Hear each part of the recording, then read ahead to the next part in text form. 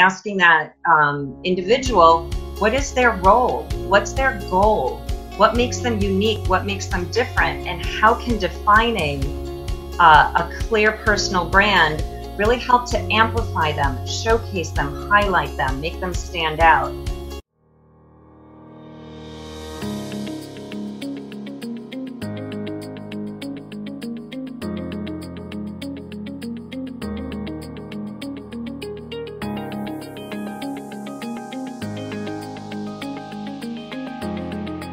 Hi, everyone. Welcome to another episode of Women Worldwide. Thank you so much for tuning in, for showing up, and for always sharing. We appreciate that you're here with us and your time, especially when so many things are going on in our world.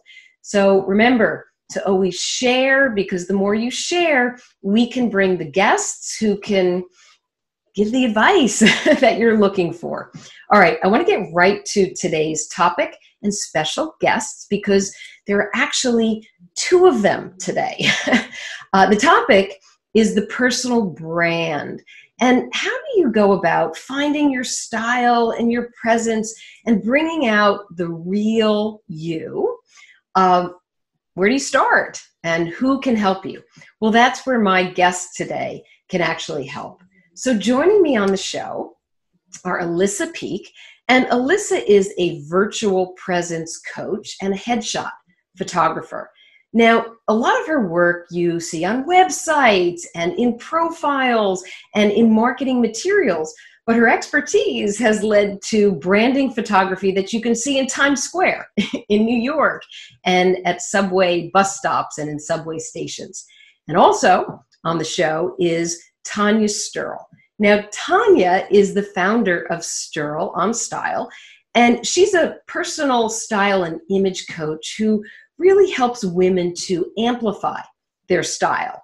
And that's everything from, think, red carpet to TEDx talks. I could go on and on about these ladies, but I think it's time that they share their journey and their advice with you. So ladies, welcome. Welcome to Women Worldwide. Thank you so much for having us. Thank you. Happy to be here. Oh, well, I'm happy to have you here. The personal brand, you know, there's a lot of importance that goes around the brand, the image, and the style. And I always like to start the show, and I'd love to hear from both of you, maybe starting with you, Alyssa, on how did you sort of go down this path to help women capture the personal brand and their style? Sure. Yeah. Well, I spent 23 years in the fashion industry in all different roles, and I lost my job.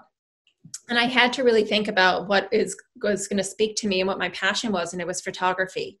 And when I really started studying photography and glamour photography, I saw these amazing transformations happening to these women inside as much as outside. And for me, I just realized that, you know, as a woman in my 40s at the time, there were women over 40 were doing these amazing things. They're unstoppable. They're starting businesses. They keep going. They want to increase their revenues. Yet at the same time, they're running away from the camera because they're afraid to look old. They're not at the perfect weight and all those things that hold us back.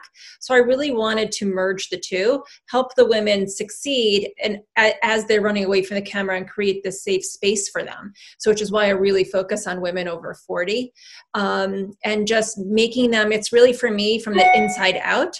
It's really having them really accept themselves at this age and weight or whatever it is that you could think is holding them back, and show it to the world.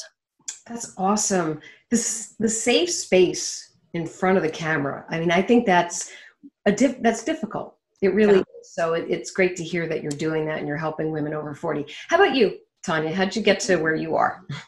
Yeah, well, that's a fun fact about Alyssa and myself. We both come from the fashion industry, though we didn't meet each other then until after we launched our businesses. So I worked as a fashion designer for 18 years.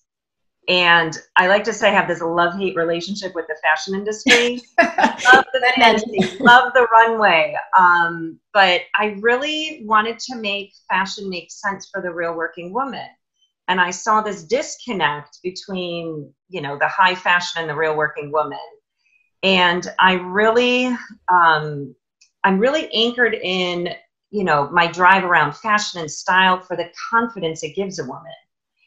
And so at the height of my, tenure in fashion design, I had the option, go on to be design director for a huge brand name or go off on my own to become a personal stylist.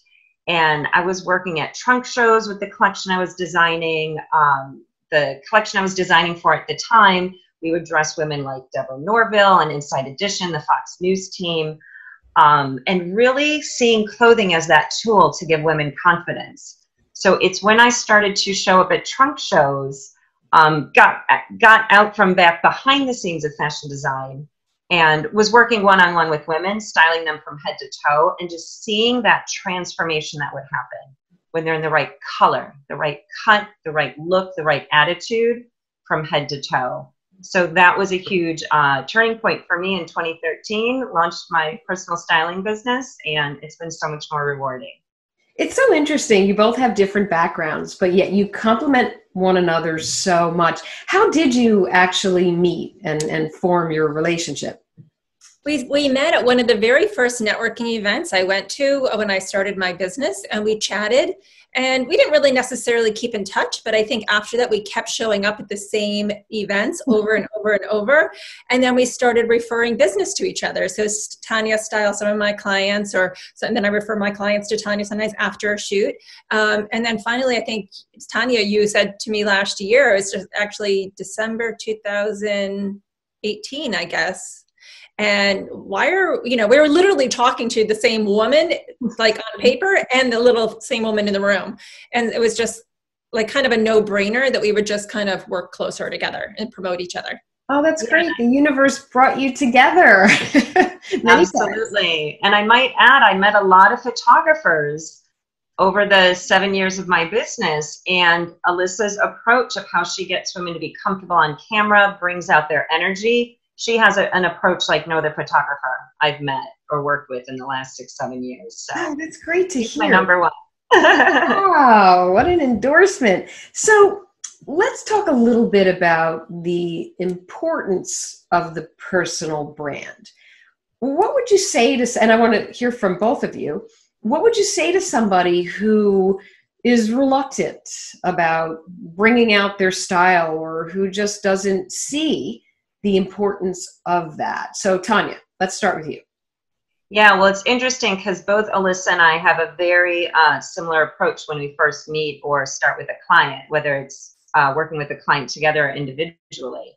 And it's really about asking that individual, what is their role? What's their goal? What makes them unique? What makes them different? And how can defining a clear personal brand really help to amplify them, showcase them, highlight them, make them stand out? So it's really about helping them to define their own personal brand, what makes them unique, what makes them stand out, what makes them different. I work with women in similar industries and want to make sure that there's something about their uniqueness that is brought out through their style, their color palette, because really ultimately your style, what you're wearing, your clothing is a communication tool. Absolutely. It's saying who and how you are before you even speak. And it's I always like to say, like, birds have feathers, animals have fur, but we have clothing. We get to choose what our second skin is, and we can to express ourselves and really show up and show people who and how we are. Okay, so Tania, your work begins with drawing out that style and having that clarity. And once they have that, so now I'm going to flip it to you, Alyssa. If they have the style and they're feeling good, is your work, do you then sort of put them in front of the camera to see how they do? Where do you pick up on that? Sure. So first of all, I always start with understanding, like Tania said, what is it they want to project? What is the message they want? How do they want to be seen? And a perfect example is if someone wants to be, let's say, CEO, but they're not there yet, they have to show up looking like the CEO. So it's almost like The Secret, right? You have to see where you're going 5 years down the road. But for me, Yeah, and the way I work is really inside out. So I could always say I can have a client in the most beautiful outfit and hair and makeup. If she doesn't know how to bring out of her true essence, which is how what I call coach through the camera. I coach through the camera to get her to show me what that looks like to be confident. Show me what it looks like to be a leader. Show me what it looks like to be, a listener if you're a therapist. Just show me what that is. And it's the connection that they get to. I always say my camera is just the portal to their target audience. Right? Do you pick their setting, Alyssa? So when you say show yeah, we talk about it. So we do a Zoom call, which I've been doing for a few years, like before the shoot. We get on a Zoom, we talk about it. Most of the time it's in a studio with a plain backdrop because it doesn't need to be too complicated.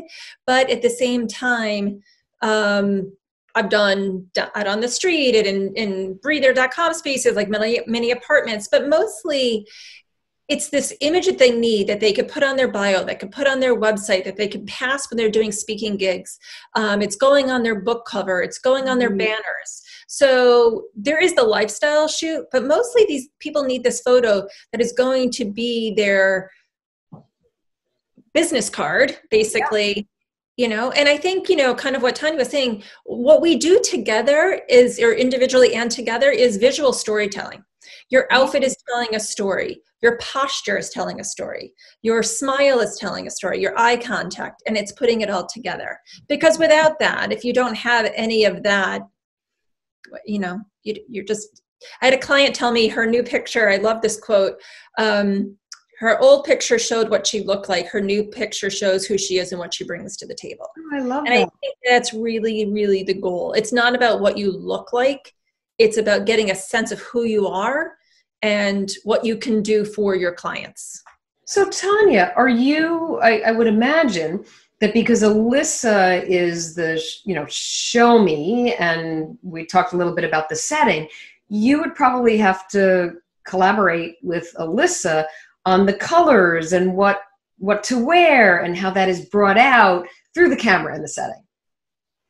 Yeah, absolutely. And that's the beauty of working with Alyssa, because Alyssa is also a fine artist. She has her background in fashion. I'm also have a background in art and drawing, painting, color theory, color analysis. Oh, I love it. My fashion design background gives me that eye for like fit, V-neck, silhouette, embodiment. So it really is about listening to that woman's individual story and how can I paint her picture, but with clothing. So there is an art to choosing that color palette that's going to enhance her look based on her hair, eye color, skin tones, but also colors and energy. So what energy does she want to bring forth? Like you'll always see me in like bright, vibrant colors because I'm like this energetic person. But if, to Alyssa's point, if it's a therapist and they're a listener, maybe the color palette is more cool and soothing. But it also depends on the personality. I have 3 clients that are all divorce lawyers, and you would think, oh, navy suit. Yet each one of them has a little bit different approach to their work. The mediator is the grounding one, so I put her in earthy colors. The other one's got bright red hair and is really curvy and sassy, so we put her in bright colors. So it really is composing and putting together the accessories, the jewelry, the colors, the clothing that are going to speak to their individual story and their I'll just add to that. So, Tania really does head to toe, right? She will, from clothing to coats, if possible, from a handbag to shoes. So when we work together, it's really about what's going to be on this frame. So when we have a client, she has an app that she uses, and we can share what's in the woman's closet, and we discuss together. She'll put the outfits together, and I'll say, well, I think this one's good for photography, that one's good for photography, or that neckline, no, or that puffy sleeve, no. And we discuss it. Right. So, and the Seinfeld episode between the two of us. I'm sorry. The puffy sleeve reminds me of a Seinfeld episode. Yeah, I don't know if you saw, right? Do you remember that? Yeah. Yes. No pirate shirts. Yes. Yes. But there is this, there's a collaboration that we do together to make sure that we have the same goal. And she does have an eye as well, but for my eye, knowing how the camera works, knowing how the lens works, knowing that it's going to, so we, and at the end of the day, when I have photos, I'm like, which one do you like better? This one or this one for the client? So we help each other. To be able to work together that way. Yeah. That's really good. So, I mean, there's so much success in what you're doing and what you're drawing out. Now, I know the Women Worldwide audience also, they have challenges, and maybe you have challenges too. So, as entrepreneurs, what's one of your challenges, Tania? Let's start with you sharing. I think it's interesting because I'm going into my seventh year of business. I think the biggest challenge was just having the confidence to resign from my 18 years as a fashion designer and be brave and bold enough to launch my own business. So I think that was challenge number one. And year one is a challenge. If you can survive year one, any women out there listening, especially as Alyssa mentioned, women over 40, I made the leap. I turned 41, I'm 48 now. Is it listening to your gut, knowing what serves you next, knowing what's not serving you anymore? I was getting a little burnt out from the fashion industry. So I think if you can get through and over that pivot or change or challenge, and if you can't do it alone, reach out to a career coach, reach out to a guide, reach out to a coach to help you through it. I actually threw myself into this 14-week women's transformation program to be able to formulate my new business with the support of 14 women with a facilitator, because I had this idea for the personal styling business, but really needed the support and the encouragement. And each year it's a challenge. Each year we have to grow our brands, grow our influence, do more speaking engagements, more interviews like this, and just keep reaching a bigger audience. Right. Walk the talk. How about you, Alyssa, as an entrepreneur, challenges? I think the challenge is, what I would say? I would say the challenge is to keep going, because it's hard to do everything. Not that you have to do everything, but most entrepreneurs, we like to do so much on our own, and everything's on your shoulders, but I think what gets me up and out of every day is I know I'm making a difference in people's lives, right? So I'm not selling them a photo shoot. I'm selling them an opportunity for the world, for them to get their message out to the world. And I think if we keep focusing on that, and, my one advice for anyone who wants to start a business is, I always say that, tell every single person you ever breathed on what you're doing, because you have to be your own biggest advocate. That's right. And I think that, I know, like with social media, it's so boasting, but if I don't tell people what I'm doing, like in COVID, I totally transformed. I couldn't do photo shoots. So I've now virtual presence coaching, and I've been coaching clients all over the country now. So that became a brand new opportunity of how do you show online? How do you lead over the computer? How are you presenting yourself with your energy and your posture, just like in a photo shoot? So, it's constantly pivoting and moving. We're in a different time. Yeah. So that's really good that you were able to sort of position as the virtual presence and to help people. You have to remember, this is still a camera, right? Exactly. It's not your laptop. And we all have our backgrounds picked. Yes, like being on our own mini TV show. Well, that's what I teach that. Like, this is what you have to do. You have to pretend it's your show, set up your lighting and your camera and your background, and then what, right? So after you have all that, I really teach on the confidence and presence part in the communication. That's great. Well, I do a lot of media training, so I can relate to what you're saying, because that's now incorporating the energy that comes through, right, on the Zoom interviews, and certainly what you're wearing and how you show up. I was going to say, Tania, your voice to how you look. I know, we call it hashtag Zoom tops. Yes. Showtime, right? You got to have your outfits ready for showtime. Exactly. So maybe you can each share an uh-oh or an aha learning moment that's really stuck with you on your journey that you think might help somebody else. So Alyssa, how about your either uh-oh or aha? I would say my uh-oh is sometimes you want to collaborate with everyone, And I think I learned to do a little bit more research on people that I'm collaborating with. Ooh. And that maybe Good their one. message and my message don't really go together. And I think when I was very early on in my career, I was kind of like grabbing and, oh yeah, I'll collaborate. But the messaging wasn't right, or the audience wasn't right. And I think in hindsight, not that it hurt my business, it absolutely did not hurt my business, but maybe I could have taken that energy and used it a little bit more wisely. That's interesting, because that is actually a big part of your brand, who you align to. So learning that lesson is so important. Tanya, how about you? Uh-oh moment, aha moment. I think I'm going to speak to the aha moment, because when I launched my personal styling business, all the like business coaches and business schools said, well, look at what your competition is doing. And I said, you know what? Actually, no, I need to shut off the noise. I need to go get quiet and go deep into why I do what I do. And it's not about the trend. It's not about the color. It's about really seeing that woman, seeing her essence, showing her what she doesn't see, and also like advancing women in the workplace, advancing women into leadership positions. So which we as need a personal, more of. yes, because as a personal stylist, oh, you're a stylist. So are you a celebrity stylist? Oh, are you a personal shopper? You just shop for really rich women, right? There's all these different connotations when you say personal stylist. So I had to get very clear and quiet with myself. And my aha moment was, who is this woman that I'm really passionate about styling? And it's the woman using her influence for greater good. It's a woman who needs clothing to give her the confidence to go for her goals.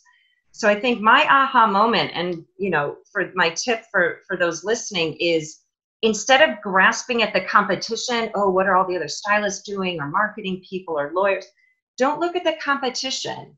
Really get quiet with yourself. Why are you doing what you're doing? And develop your own process with it.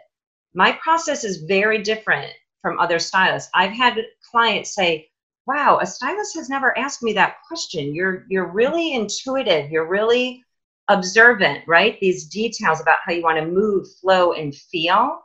So I think the aha moment was actually, don't look at the competition. Get really quiet with yourself, with your own process and your own reason why you do the work you do, and who is that target audience you're really working with and speaking to. Yeah, I would just want to piggyback on that to say, like, as a photographer, to Tanya's point, like, I'm not a family photographer. I'm not a maternity photographer. I'm not a baby photographer. I'm not a product photographer. And I get calls for those things. And maybe occasionally I'll do a family shoot, but I'm not those things. I am a photographer. What you are. Especially for women over 40. I do photograph women under 40. I do photograph men, but I market to my women over 40. I'm very clear. I've never veered in the 7 years.